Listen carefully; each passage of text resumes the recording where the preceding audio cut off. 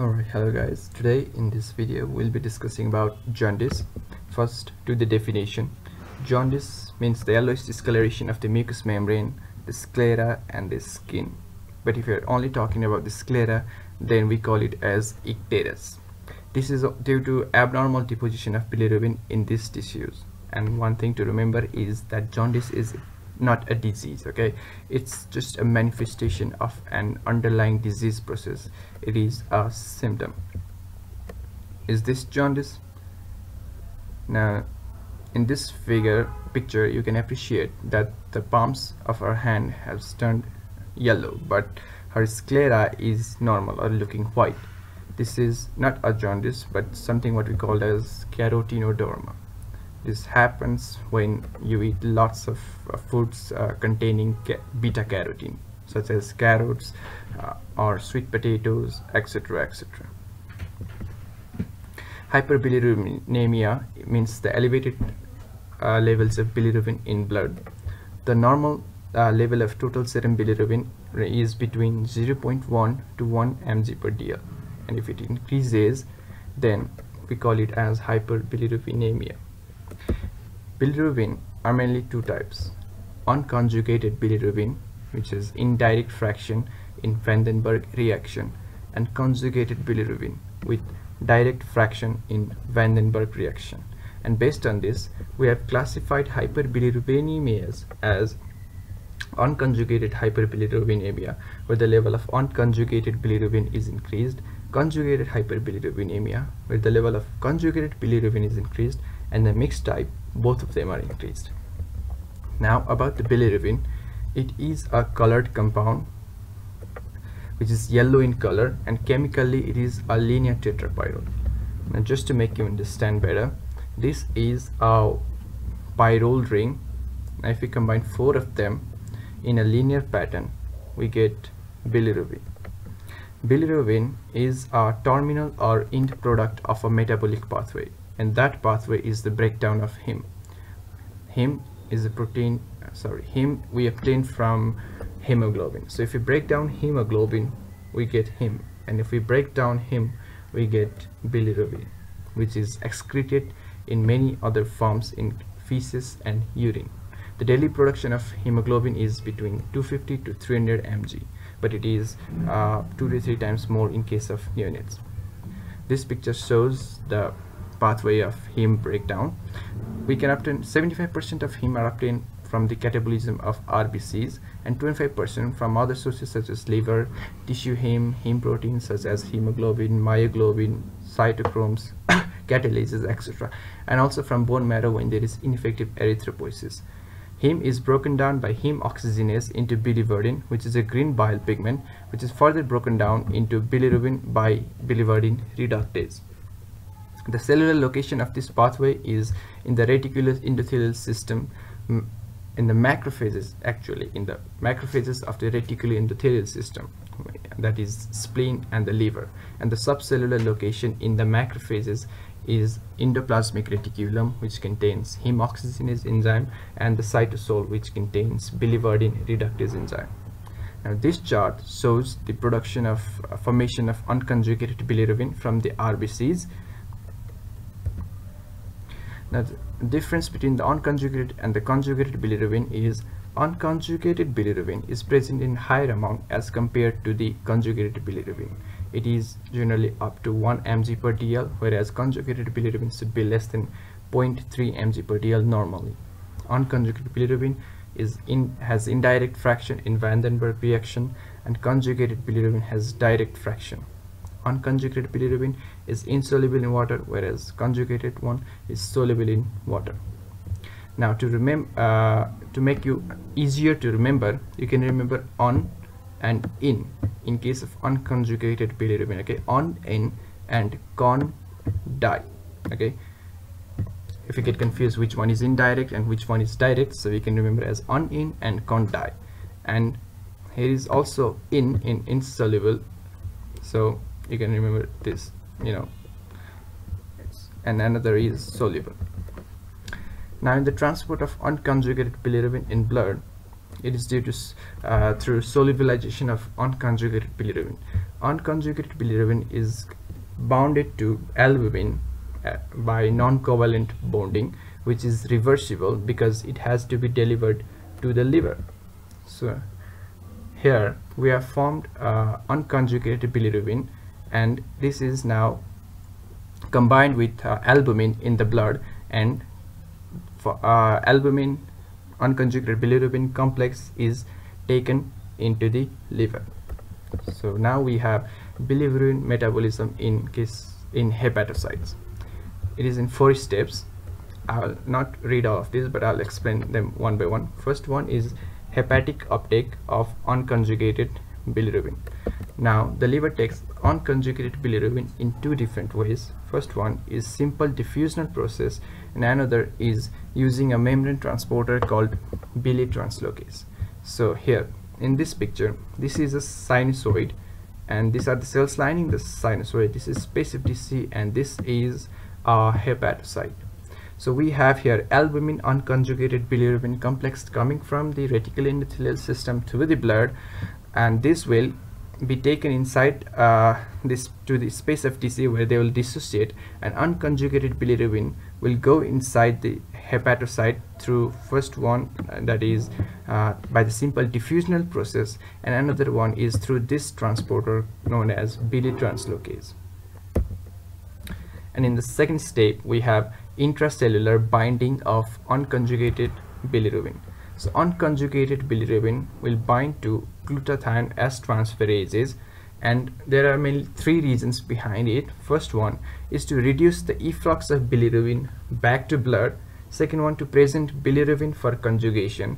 Another is to keep bilirubin in aqueous environment of the cytosol. Okay, so unconjugated bilirubin will be binded to glutathione S transferases. So this will prevent the backflow of unconjugated bilirubin into the space of tissue. And next step we have conjugation of unconjugated bilirubin. So bilirubin can be conjugated with 1 or 2 glucuronic acid. If it is conjugated with 1, we call it as bilirubin monoglucuronide, and if it's conjugated with 2 glucuronic acid, we call it as bilirubin diglucuronide. And the enzyme which performs this function is known as UDP glucuronyl transferase, or UGT1A1.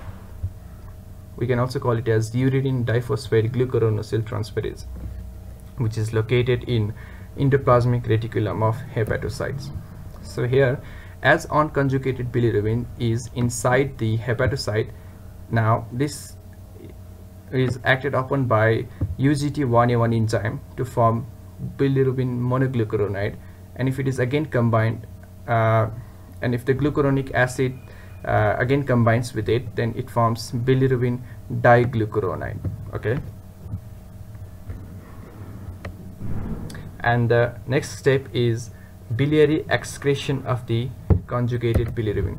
So we have 2 conjugated bilirubin here, bilirubin monoglucuronide and bilirubin diglucuronide. This conjugated bilirubins will be taken out from the hepatocyte into the bile canaliculus. This is a bile canaliculus by a protein called MRP2, which is multi-drug resistance associated protein. So this protein is responsible for passing out conjugated bilirubin into the bile canaliculus. So we have almost completed the chart here. You can see the unconjugated bilirubin and albumin complex are taken into the liver, where it is acted upon by the UGT1A1 enzyme to form conjugated bilirubin. And now this conjugated bilirubin through the bile canaliculus will reach the small intestine by space ampulla of Pater. Now bilirubin metabolism in gut. Bilirubin glucuronides. It will pass unchanged through the proximal small intestine, and then it will get hydrolyzed to deconjugated bilirubin by bacterial glucuronidases in distal ileum and colon, and it will further get reduced to urobilinosin by normal gut bacteria. So this is the complete chart. Here the final product is urobilinosin, which will the 80% of the urobilinosin will be converted to stercobilin and be excreted through feces, which gives feces its brown color. And the remaining 20%, out of this 20%, 90% will be taken by the liver for as enterohepatic circulation, and 10% will escape the hepatic uptake and reach to kidney glomerulus, where they will be excreted as urobilin, which gives yellow color to the urine. Now, the major causes of jaundice are the hyperbilirubinemia. We have three major types of jaundice: hemolytic jaundice, hepatocellular jaundice, and the obstructive jaundice. In hemolytic jaundice, there is massive breakdown of RBCs, and the causes are autoimmune, where the body's where the body creates antibodies which will destroy the RBCs. And in abnormal hemoglobin, we have sickle cell anemia and thalassemia, where huge number of RBCs are broken down in the spleen.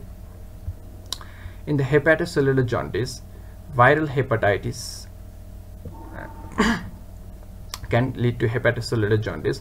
Drugs such as paracetamol, alcohol, and here we have something called as isolated hyperbilirubinemias, where the level of bilirubin are increased with no other abnormality in other laboratory parameters. Okay, so the causes of isolated hyperbilirubinemias are inherited causes and physiologic causes. Under inherited causes, we have Gilbert syndrome, Crigler-Najjar syndrome, Duvin-Johnson syndrome, and Rotor syndrome.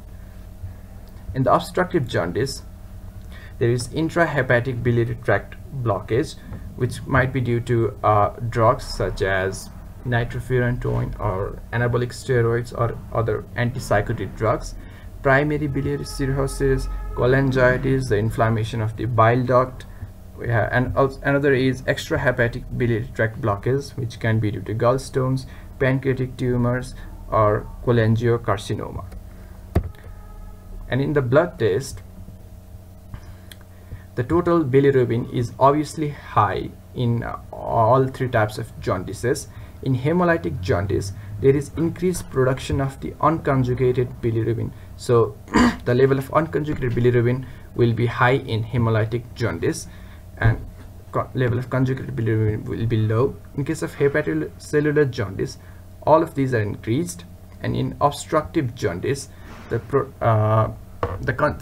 formed conjugated bilirubin cannot be passed into the small intestine, so they will accumulate and lead to jaundice. That's what so the level of conjugated bilirubin will be increased, whereas the unconjugated bilirubin will be low. And the classification of hyperbilirubinemias based on the laboratory tests, we have two types: isolated hyperbilirubinemia and hyperbilirubinemia associated with other laboratory abnormalities. But in this video, I'm just going to be discussing about the isolated hyperbilirubinemia. Now, the causes of isolated hyperbilirubinemia I've already explained in this table. So these are the causes of isolated hyperbilirubinemia. I'm going to explain them. Now, first is the physiologic neonatal jaundice. This is due to the immature neonatal liver. Okay, the liver of the neonate is not mature enough to excrete the bilirubin because it has low level of UGT1A1. So the level of unconjugated bilirubin increase, which is known as unconjugated hyperbilirubinemia, and this is seen within 2 to 5 days of birth and decreases to normal level within 2 weeks. It can be treated by phototherapy.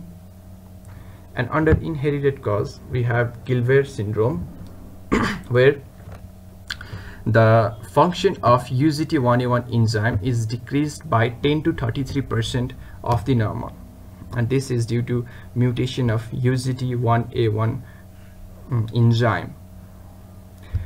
There is increase in unconjugated bilirubin, so unconjugated hyperbilirubinemia. Normally, the total serum bilirubin is usually less than 4 mg per dl, and the liver function test is normal. Bilirubin level decreases to normal with phenobarbital. We have normal liver histology with no kernicterus. Next one is Crigler-Najjar syndrome. This one is a little bit severe because there is markedly reduced or completely absence of UGT1A1 activity, and this is autosomal recessive inheritance as compared to Gilbert syndrome, which can be both autosomal recessive or autosomal dominant. There are two types of Crigler-Najjar syndrome, type 1 and type 2. Type 1 is the severe one because the function of UGT1A1 is almost zero, whereas in Crigler-Najjar type 2 there is up to 10% of the UGT1A1 enzymes are functioning, so it's moderate to severe.